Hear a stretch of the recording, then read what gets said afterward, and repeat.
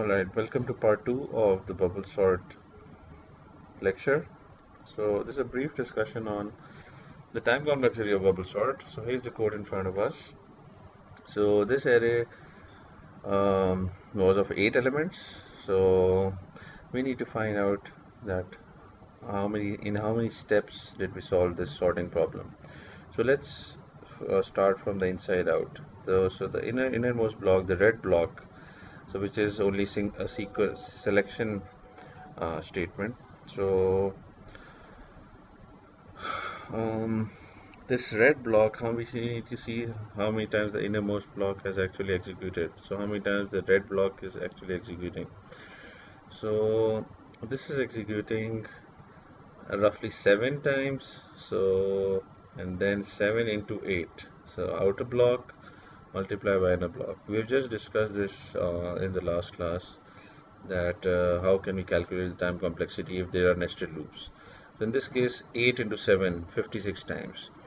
So talking about in terms of n, let's say we have an array of n elements. So n was 8 in this case.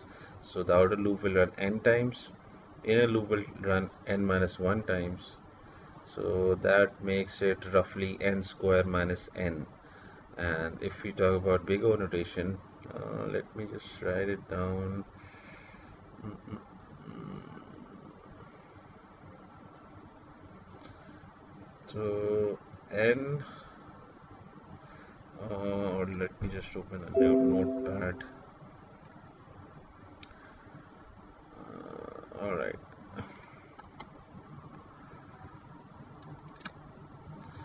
So let me also copy the code. Oh, forget it. Uh, what's this? Sigma. All right. All right. So the outer loop is running 8 times, and the inner loop is running 7 times. So that was 56. This was the case when the array size was 8.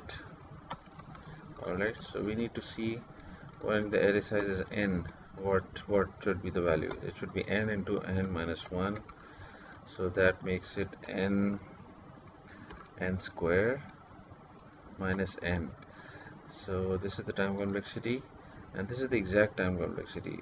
When we apply the big O notation, that is big O of n square minus n. So we discussed this, that we ignore the constants. So we don't have any constants over here. But the second thing that we do is that we only take the higher power. So this n is the lower power, this is n power 1. So this will just be dominated. This will be suppressed. And so we'll just be left with O of n square. So when we apply big O, it will just become n square. So the time complexity of bubble sort is, in worst case, it's n square. Alright, but we just directly discussed the worst case. We haven't thought of the worst case scenario. So let's write down the worst case scenario and the best case scenario. Worst case scenario. Let's take a very simple example. Let's take 8 numbers. So what should be the worst case if we need to sort the numbers in ascending order? 1, 2, 3, 4, 5, 6, 7, 8. Let's just take very simple 8 numbers. If we need to sort these numbers in ascending order, this is in fact the best case, that these numbers are already sorted. So this will be the best case scenario, that all numbers are already sorted. And the worst case scenario would be that all the numbers are in reverse order. All the numbers are in the reverse order, which is 8, 7, 6, 5, 4, 3, 2, 1. So this is the worst case scenario. So let's find out the time complexity in the best case scenario and the worst case scenarios for bubble sort. So let's look at the code first. So when you look at the code, so do we see any breaks over here? And since both are the for loops, so the for loop does not stop based on any, there's no break statement, so the for loops will still continue. So whether it's the best case, whether it's the first case, the for loop will still continue. So that's why it will be n square in both cases, whether it's the best case scenario. So in the best case scenario, the time complexity would be uh, omega. How do we insert the special system, special character omega? Anyways, the best case time complexity will also be this n square, and the worst case would also be n square. All right, and since both are the same, so let me, yeah, here. So in the, this is in the worst case, it's n and uh, wait this, yeah,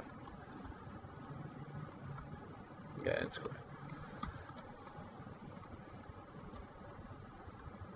yeah.